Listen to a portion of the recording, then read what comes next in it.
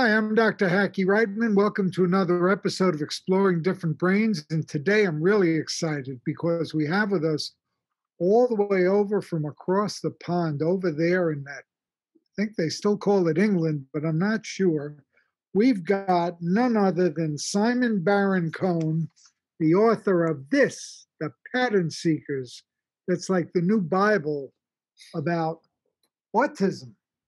And Simon, thank you so much for being with us here.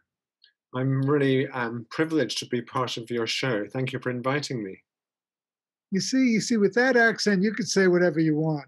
See, I'm from Jersey City. My folks had a gas station there, so whatever I say doesn't come out as good as what you say. You say good stuff. No. You sound cool. Well, let me tell you, my executive function is lacking. So, of course, I finished your book at about 8 o'clock this morning, and it was great. It was excellent. Thank you. And I couldn't wait to do this interview. But first, before we get started on your book, why don't you introduce yourself properly and tell people what you're doing and who you are? Sure. So Simon Baron-Cohen, and I'm a psychologist. I've been researching autism for 35 years. And, as you've just announced, I've written this new book, which is exploring a question: is there a link between autism and human invention? And on the face of it, we wouldn't expect there to be a link. Autism is a disability. Invention is kind of one of the crowning achievements of our species. And yet the book kind of unpacks a lot of evidence to suggest that there is a link, and maybe we could talk about it. Well, we are going to talk about it because it's amazing how you go back a short 70,000 years or so. Exactly. I can't remember last Tuesday, but that's all right. Yes. So I take this kind of evolutionary view. When I was thinking about invention, we have to kind of think, when did invention begin? And are we the only species that can invent, which I argue we are? And I take us back 70 to 100,000 years ago, when we see humans, Homo sapiens, creating what I call complex tools, but also inventing unstoppably. They're not just inventing one or two things, they're coming up with a whole range of new ideas, new devices, new tools. Whereas if you go back the previous 2 million years, our ancestors were doing very little inventing. They would make stone axes to cut meat from the bone, or they'd use a stone as a hammer to crack a nut. But there was very little kind of change in the design of their tools, very little complexity, very little novelty. And then around 70,000 years ago, we see the first, we see the bow and arrow, which I think is quite an amazing new weapon. It's an invention. We see the first jewelry. So someone has the idea to invent jewelry. It was a necklace. We see the first musical instrument, which was a flute made out of a bone. The first sculpture, the first cave paintings, the list goes on. That's where we can see a big change happen in the human brain. That's my argument, that something changed in the human brain. And that's what I explore. And you explored very well. I was shocked to learn about the different sizes of our brains as time went on and so forth.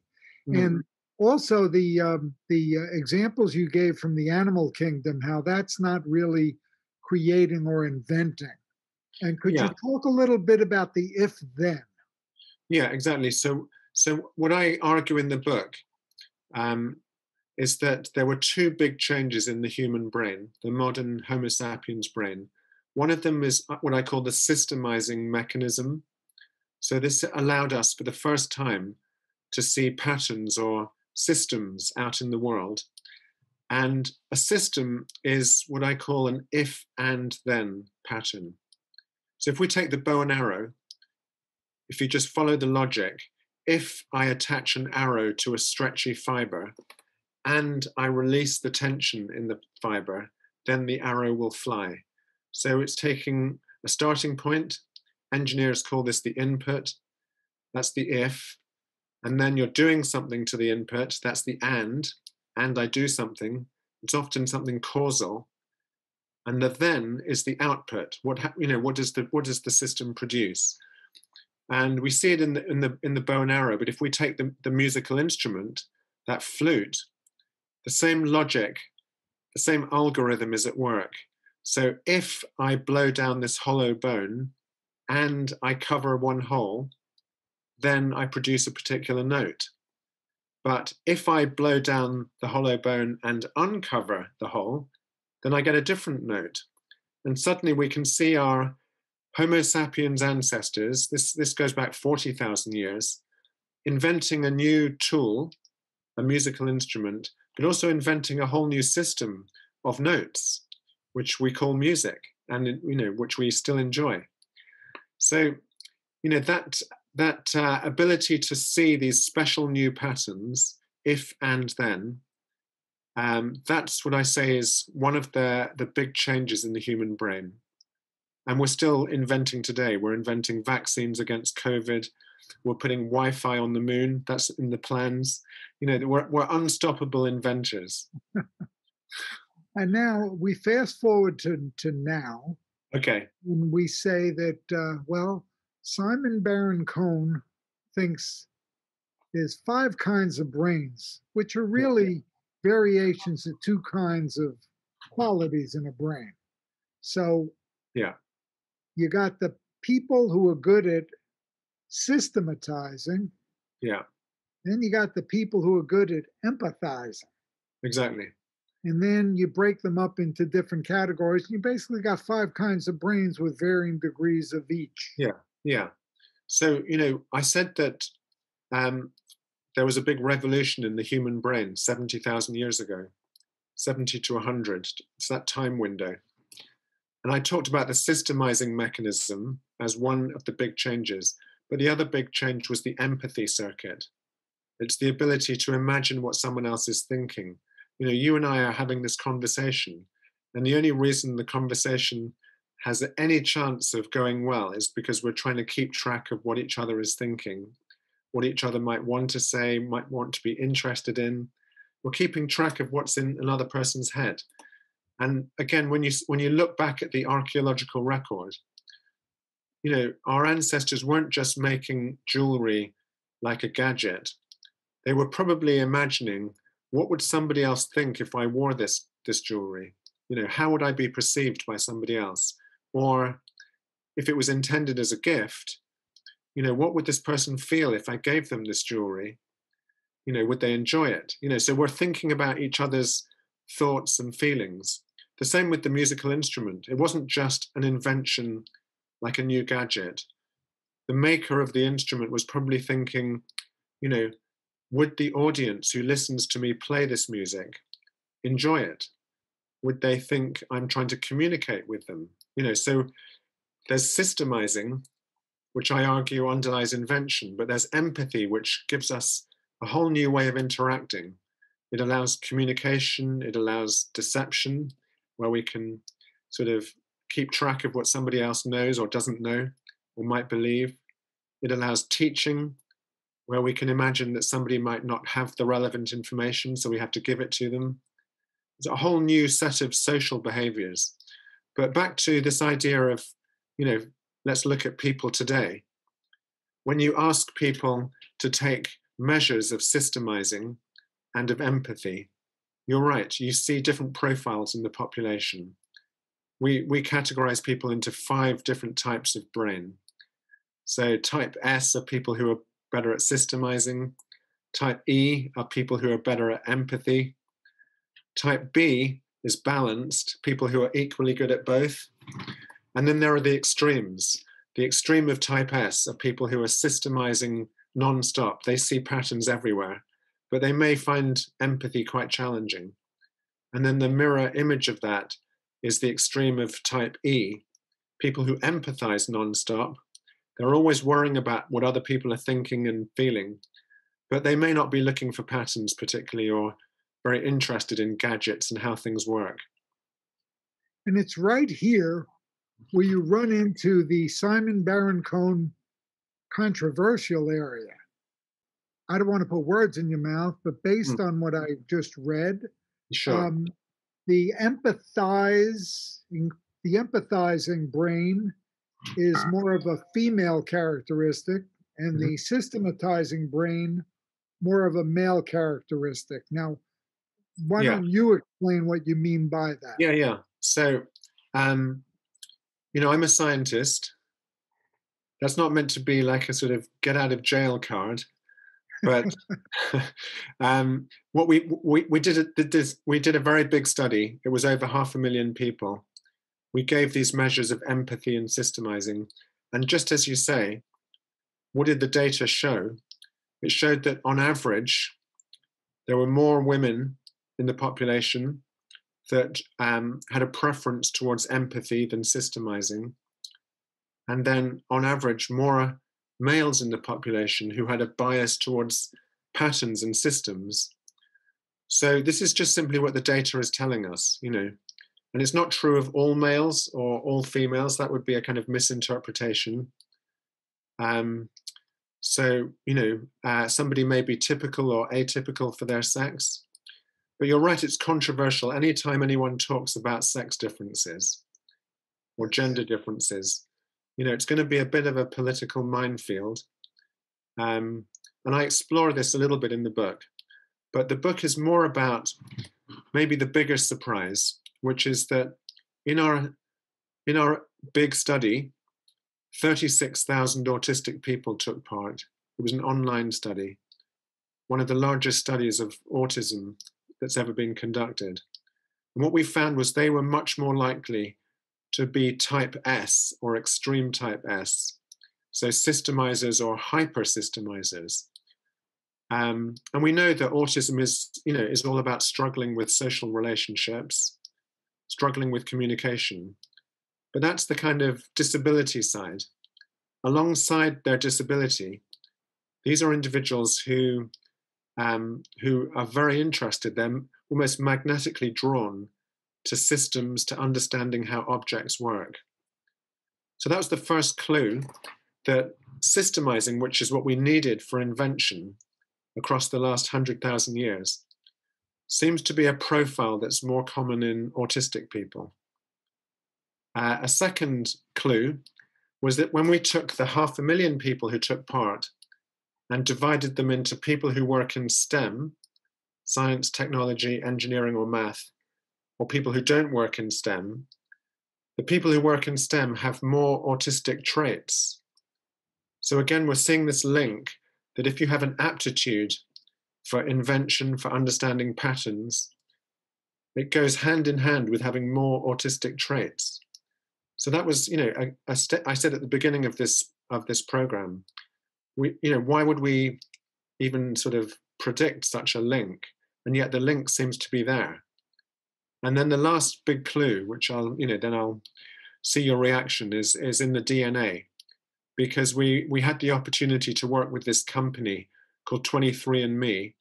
You may have heard of them, where you pay $100 or whatever it is, and they'll tell you what's inside your genes. And these people had taken our questionnaires, the systemizing quotient, the empathy quotient. And what we found was that the people who score higher in systemizing, they carry genes that overlap with the genes that are found in autism. So even at the molecular level, there's a link between this capacity for invention, for seeing patterns and understanding how they work, and autism. And so you can draw a conclusion or an inference that if that's true today, it was probably true all the way back, because our DNA hasn't changed that much. So autistic people may have been contributing to human progress in their ability to see patterns. I found myself a little bit uncomfortable, yet I recognize the objectivity of it. In the use of a term that we here at differentbrains.org, we try to avoid the term, not extremely, but we talk about differences.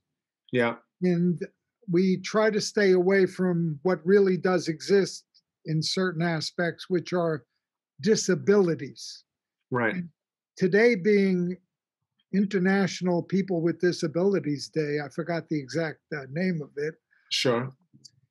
Give us, because you did a very good job, I thought, in your book, Right. about discriminating between these two things. And I don't think we should be afraid by No. we're not being politically correct to saying, when somebody's got a problem Yeah. that keeps them from thriving, we've got Yeah. to give someone with poor eyesight some glasses. Yeah, absolutely. Just so that you don't feel all alone, I'll put mine on too. And whilst we're at it, this was an invention, right?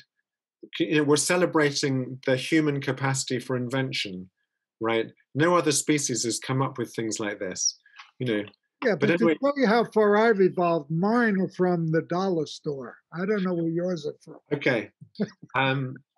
Well, I have to say, they look very fashionable. They look very cool. Let's go back to your question, though, because it's not just about difference and disability. In my book, I talk about the 4 Ds. So difference, disability, disorder, and disease. And I'm guessing you don't like any of those last few Ds, but No, I enjoyed, enjoy is the wrong word. I heartily endorse when you separate something like epilepsy. Yeah. Okay. And Yeah. by the way I've thought of this holistically, and the reason I started Different Brains is because I found everything was in different sides.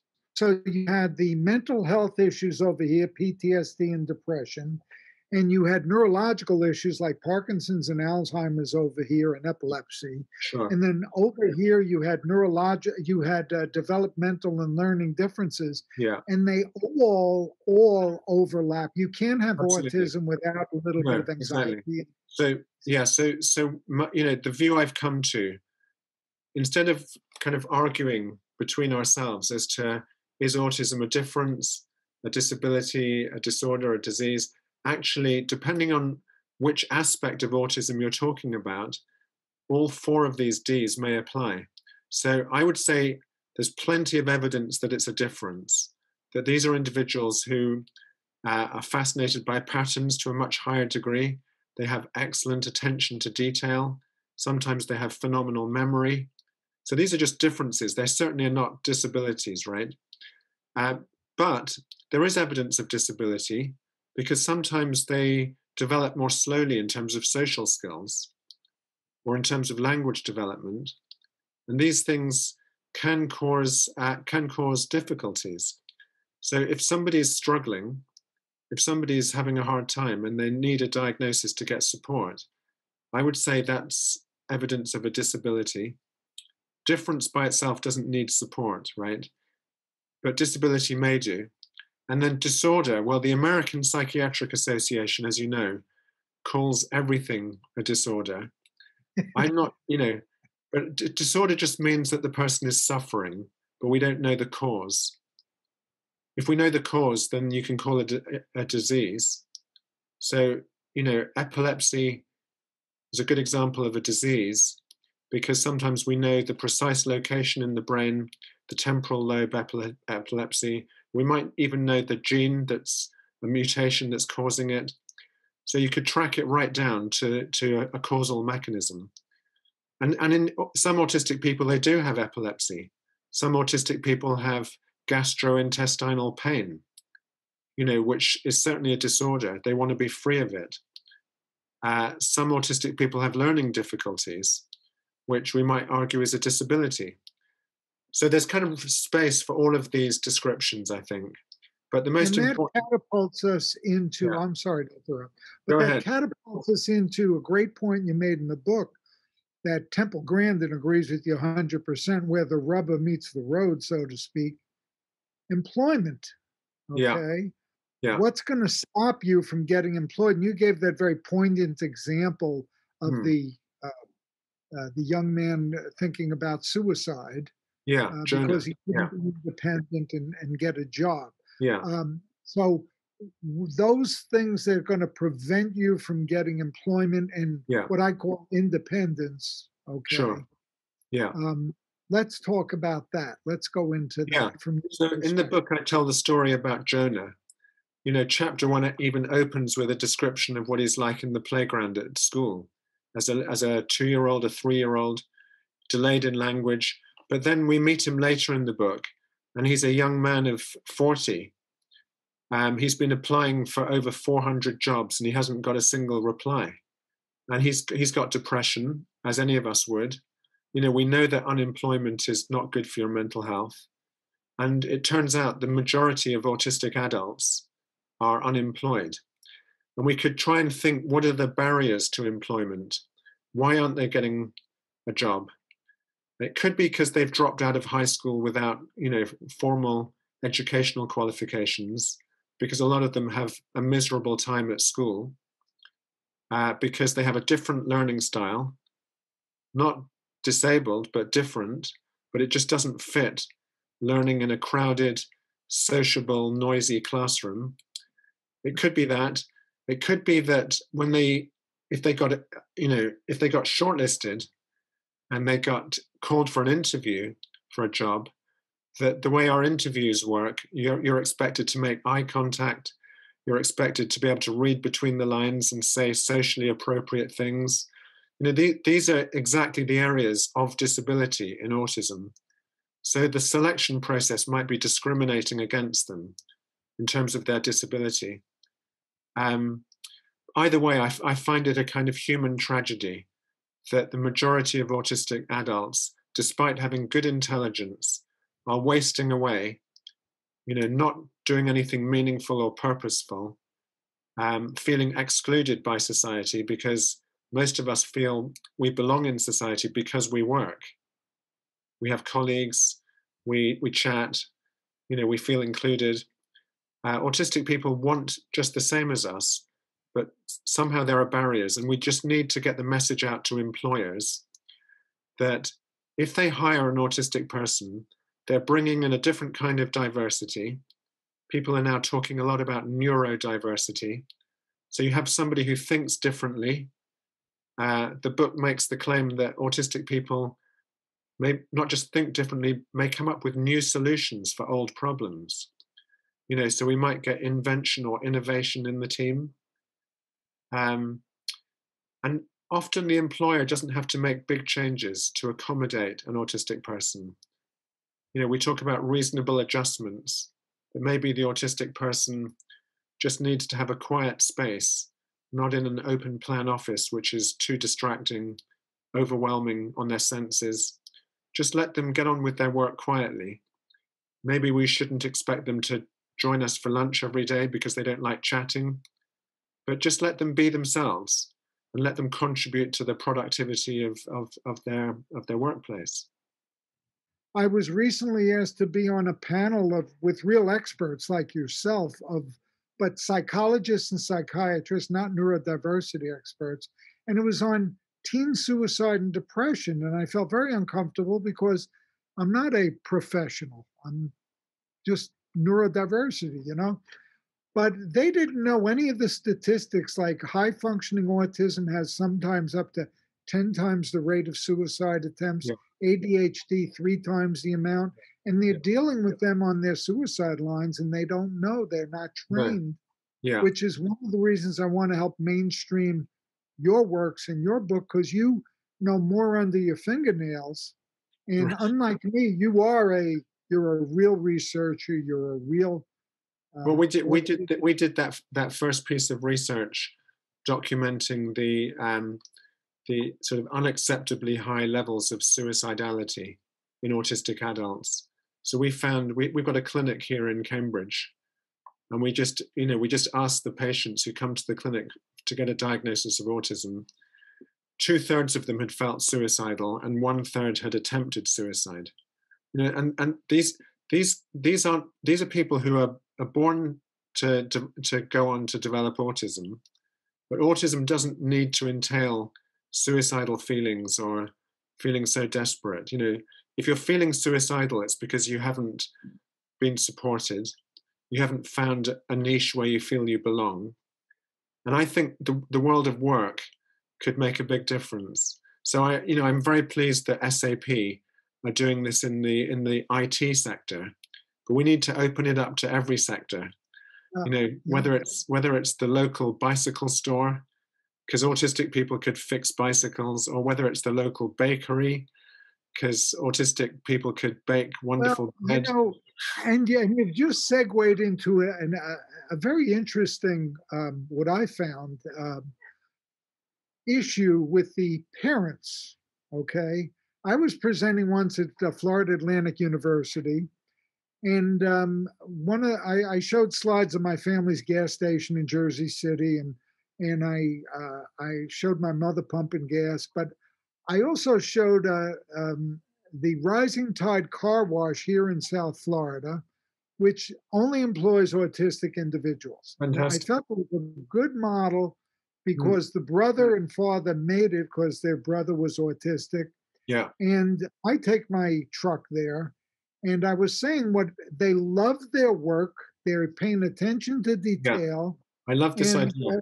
You know, the example is great. It's a great example, I thought. Well, what I was going to say is, I got interrupted by a woman who was very offended by this. Said, my son should be doing something better than washing cars. I said, my father was in a gas station. Yeah. Like, what are you talking about? Not everybody's going to be a computer whiz. But go ahead. I'm sorry to interrupt. No. I mean, first of all, I think it's a great example. Well, there's several points. My big point, I guess, in response to that woman who spoke to you that way, would be to say that there's dignity in every kind of work, right? You know, we need our cars washed, and we need computer programs written, and one isn't better than the other. We need both, right? Yes. But the second point is that whether you're talking about the car wash or the computer program, it's the same logic we spoke about earlier, this if and then. You know, that you can find a system in many different types of work. When you wash a car, you have to use particular materials, particular, ingredients in the wash. And when you're doing math, again, you have to use that if and then logic. If I take the number 3 and I cube it, then I get 27. You know, it's that kind of logic. And autistic people love these patterns, these rules. And, where invention comes in is that once you know the rule, you can start to play with the variables in the pattern. So instead of saying, I'll take the number 3, you can say, I'll take the number 4, and then see how that plays out in the system. So I think autistic people, they've got assets or strengths or even talents that would lend themselves to many types of work. And I think it's time, for us as a society to be kind of welcoming autistic people. They've been contributing, this is the theory in the book, they've been contributing to human progress. They've made the planet what it is today. The fact that we can even have this conversation through Zoom, these kinds of platforms were probably invented by autistic people. Certainly Skype, which is one of the first examples, was invented by a Danish guy who dropped out of school. He thought differently. He didn't have a formal diagnosis of autism, but we owe them a lot. And yet the way we show our gratitude is to leave them outside of society, to leave them suicidal, in poverty. It's time to change. Is there anything we have not covered that you would like to cover? Maybe 2 things. One thing that you may have seen in the book, it's called The Pattern Seekers, was a study we carried out in Silicon Valley. Because if if parents who are good at invention and good with systems are carrying the genes for autism, because we think they are the very same genes, then we should expect that in places like Silicon Valley, we might see much higher rates of autism, right? So we didn't go to Silicon Valley, California, because it's quite far away from where I live. You can hear my accent.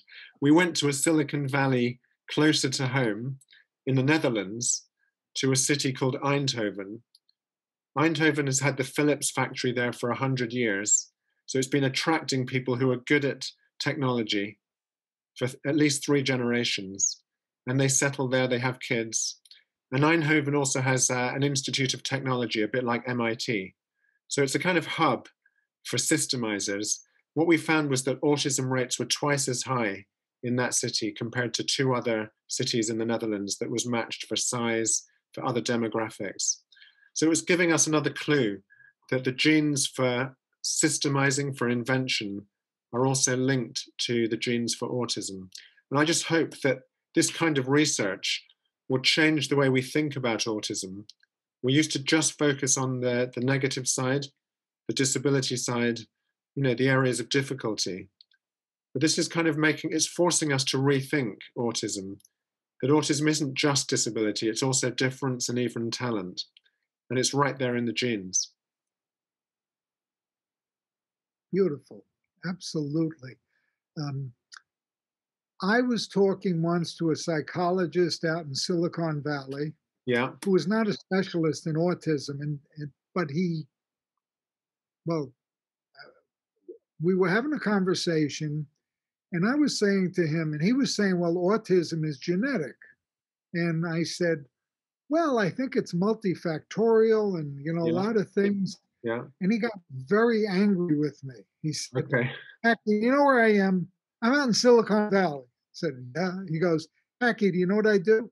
He goes, let me tell you what happens here. They all come here to work for Google and Microsoft and right. Facebook. And you know what they do? They meet each other. Yeah. And then you know what they do? They breed. Sure. You know who has to take care of all of their kids who have autism? Me. He goes, so don't tell me it's not genetic. Yeah. And I think what I would say is you're both right. I'm not just being diplomatic here. I mean, he's right because the evidence is coming out that autism is genetic, but it's only partly genetic. We also know you can have identical twins where one is autistic and one isn't. So if it was 100% genetic, with identical twins, if one has it, the other one should also have it. So we know that there's also some non-genetic factors that play a role in, increasing the likelihood of autism. We've been looking at hormones in the womb, testosterone and estrogen, as I mentioned, because the hormones themselves change brain development. And that might be an example of an environmental factor.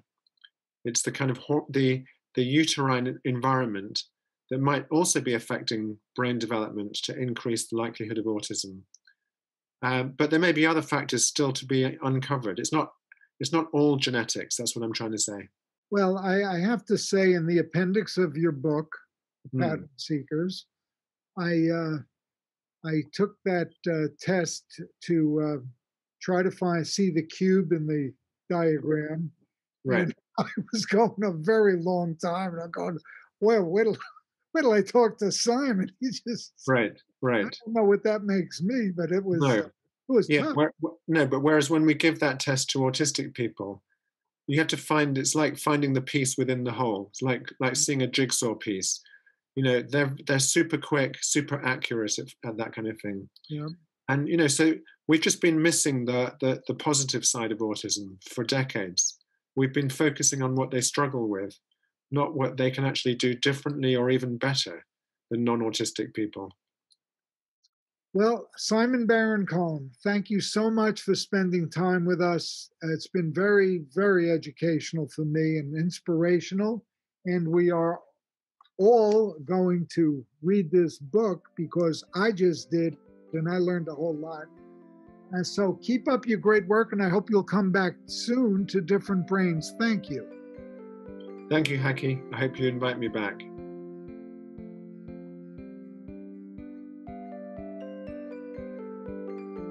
Exploring Different Brains is a production of Different Brains.